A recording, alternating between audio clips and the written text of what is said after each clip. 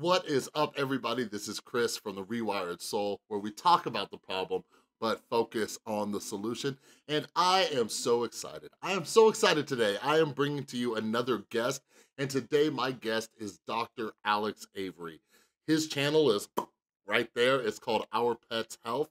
So Dr. Alex Avery, he's actually a vet, and I met him, I came across his channel, and I absolutely love what he's doing. So I will provide links to his channel at the end. But anyways, I was talking to him, and we were trying to figure out a way that we could collaborate, and he came up with this topic about imposter syndrome, and he'll dive a little bit more about that into a second. But when he came up with it, he talked to me, I'm like, yes, absolutely. Like, this is something that I know that when my depression kicks in, it's something that I've struggled with in my career, working at a drug and alcohol rehab, even making these YouTube videos. And some of you out there who struggle with depression, you might be able to relate to this. And Dr. Alex has some great tips for how he gets out of this imposter syndrome funk. So I'll quit rambling now and I will pass it along to Dr. Alex Avery. Hi, so I'm Dr. Alex and I have a YouTube channel here called Our Pets Health, where my aim is to help pet owners and their cats and dogs to live a healthier, happier life. And I'd really like to thank Chris for inviting me onto the Rewired Soul to talk to you guys today about something called imposter syndrome. But before we get into that, I need to tell you a little bit about my background and why I want to talk about that to you today. So I graduated as a vet from university in 2006. And initially kind of went out very confident, very comfortable to be trying new things, to be getting stuck in and just taking all of the opportunities that came along to me. When you're a new graduate, you start off, every decision that you make, every surgical procedure that you do, it's the first time that you've done these things without supervision. And so you quickly can become quite comfortable with just trying new things.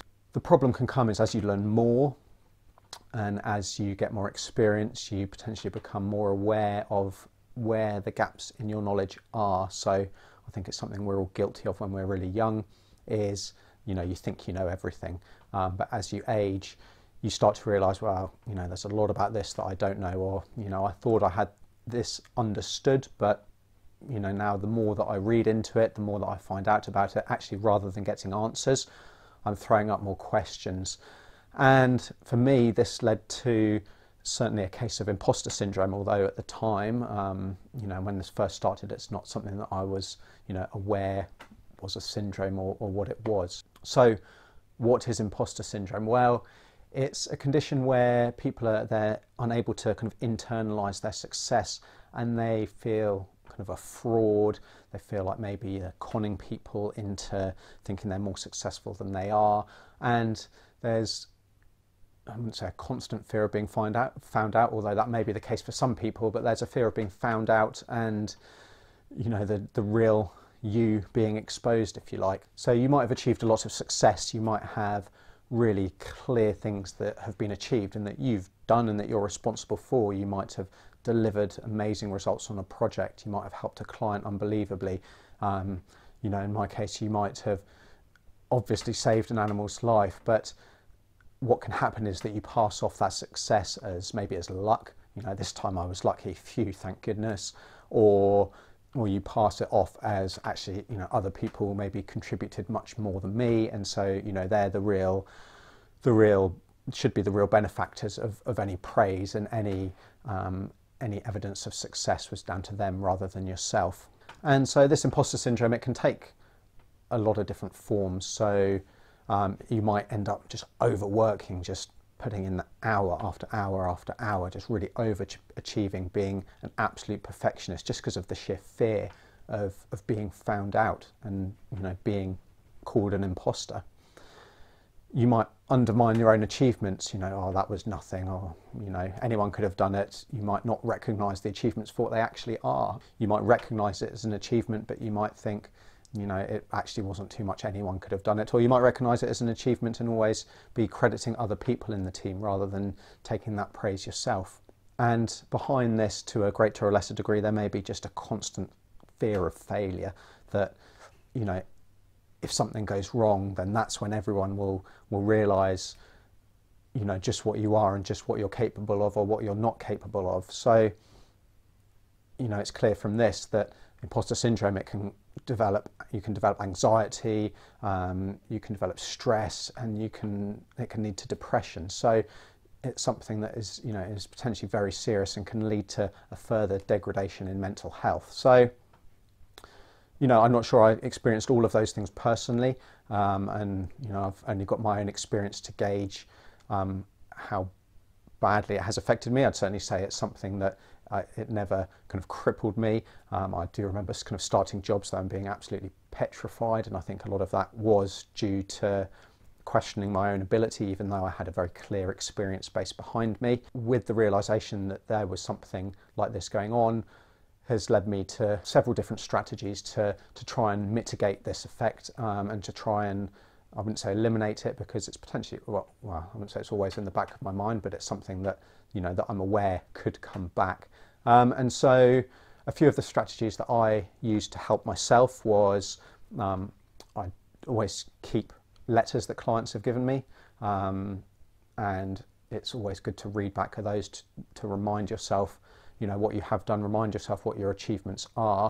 Keeping letters, grateful letters from clients, is really good at boosting kind of self-confidence, and just reminding yourselves of, sometimes they're only small successes, but reminding yourself of the difference that I've made to pets' lives and to their owners' lives. I did go through a stage of reviewing cases quite a long time after kind of I'd seen the patient, just to see what had happened, had they had to come back, had something major happened that needed remedying after I'd maybe seen them and dismissed them. And that again gave me a great confidence that no, the vast majority of my patients, they're improving or they're developing as I would expect them to, and so there's nothing to be found out about, if you like.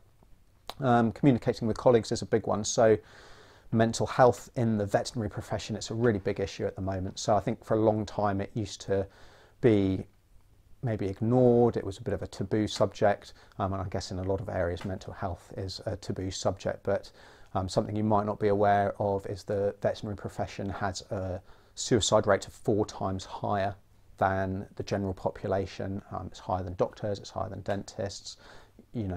So mental health is a real issue. Burnout is a real concern and a real threat to a lot of vets, and compassion fatigue. There's lots of different issues, and I think the profession as a whole has become much better at addressing these issues and putting in place different strategies and different initiatives to try and help improve the mental health of a profession as a whole. So having that discussion kind of going on around you, even if you're not directly participating in it, I think it helps make you more aware of your own mental health. And so something else that I've tried to do is kind of, from looking into this and from coming across imposter syndrome, it's helped kind of put a name to a condition, and it's helped me be aware that actually, this is something that is actually quite normal. So up to 70% of the population will at one time suffer from this. So the chances are it's something that if you don't suffer from it or haven't, that you may very well in the future. So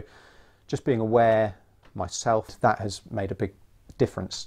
So knowing that these feelings can be explained, maybe accepting that they're there, and then helping me kind of dismiss them from my thoughts. And I think as I've grown older and been in the job longer, just accepting as well that no one can be perfect, that mistakes will happen. We're only human, and I think being kind to yourself and forgiving yourself, and then going back to your past successes, can just help get over those feelings of being a fraud or the fear of being found out. Okay, so big thanks to Chris for inviting me on to the Rewired Soul. It's been a really interesting opportunity for me to take, not something that I would normally talk about on my channel. Obviously, if you have a pet, if you have a dog or a cat, and you want to learn about how to help them have a healthier, happier life and optimize their health, then join me on my channel, Our Pets Health. But until next time, take care. All right, so first and foremost, thank you so much, Dr. Alex, for coming over and doing such an awesome video. Like, when we were talking about collaborating and like he sent me this video idea, I'm like, dude, why didn't I think about that? Because this is such a real topic. Like, for example, like I mentioned, when I work at my drug and alcohol rehab, like, some of you have heard about relapse rates and things like that, and this is when it really starts to eat me up, and I'm like, am I even good at my job? Am I even helping these people? Why am I doing this? When I'm making these videos on YouTube, I'm like, am I even making a difference? Do people even care about their mental health? Am I giving them good advice? Am I giving them good tips and things like that?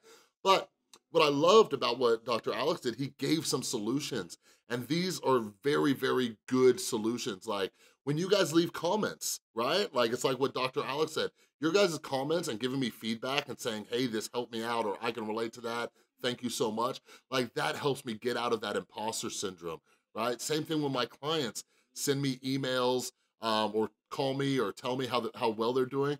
That helps me out a ton.